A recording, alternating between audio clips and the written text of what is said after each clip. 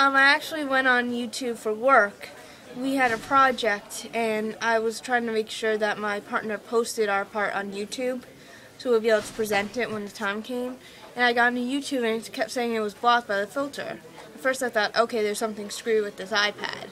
So I went to give it to Miss P, saying, you know, can't have another iPad. She said the whole thing is blocked, even Facebook. And how is that going to affect your day? Well, it'll probably be more productive during free periods, I admit that. But, I mean, I use a lot of this for schoolwork, so it'll be harder to, navigate. Like, for instance, for group projects right now, I'm using a lot of Facebook to communicate and send stuff. So I can't check my Facebook and I don't know. If they'll ask me, you know, did you get the thing? I'm like, what thing? What did you send me? I can't access my Facebook. So do you know why we were doing this today? It's Banned Websites Day.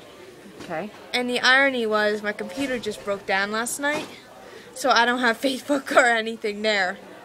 So I was hoping, you know, to go to school to get work done in that respect. But I'm actually kind of glad they're doing it because it's showing that, you know, there are places where you can't get to Facebook, you can't get to YouTube, and, you know, it's a good thing to raise awareness. Is it a bit of inconvenience? Yes, but I think it is kind of for the better. At least in some of my classes, like journalism, when I'm trying to contact people for interviews, I always inbox them through Facebook. So it just makes it a little inconvenient to not be able to go and read my inboxes and see if they responded or not. Banned Websites Awareness Day hasn't been too bad because I have my phone, so if I need YouTube or Facebook, I'm all set.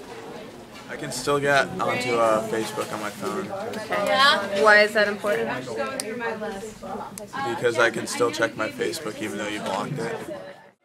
Well, in my history class, one of my teachers was supposed to show a YouTube video, but since YouTube was blocked, we weren't able to watch it, and it didn't have the full effect of what he was trying to convey in his Not lecture. For me personally, because I don't have one of those smartphones that can get YouTube or Facebook or anything like that. So yeah, I use it for projects, and if somebody I have to reach isn't at school, if I have a free or something, I can usually go on Facebook and talk to them.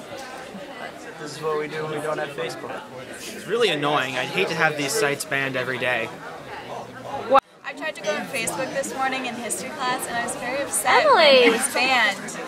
Well, what were you doing on Facebook in history class? That's what everybody says is a good thing. I finished my work, and sometimes I like to inbox my work to myself because I check Facebook more often than Google Apps, but I could not access it because it was banned. I was very upset.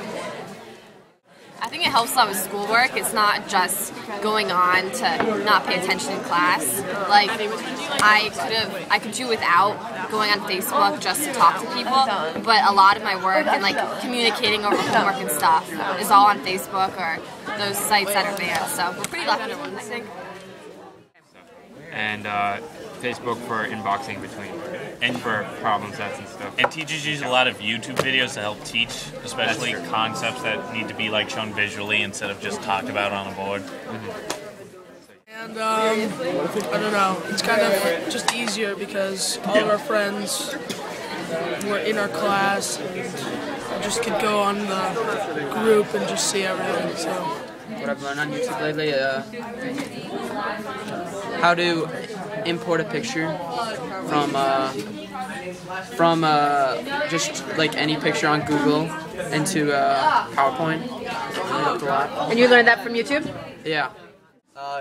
Facebook, you can get emails for a project, information. You can also hit up some YouTube, you can friends. look up informational videos. Twitter, you can find out stuff politically. Yes, everything, all the answers right here. And having open access to the internet and all these sites, and when that's suddenly taken away from us, it limits our learning and it brings us back to the 20th century.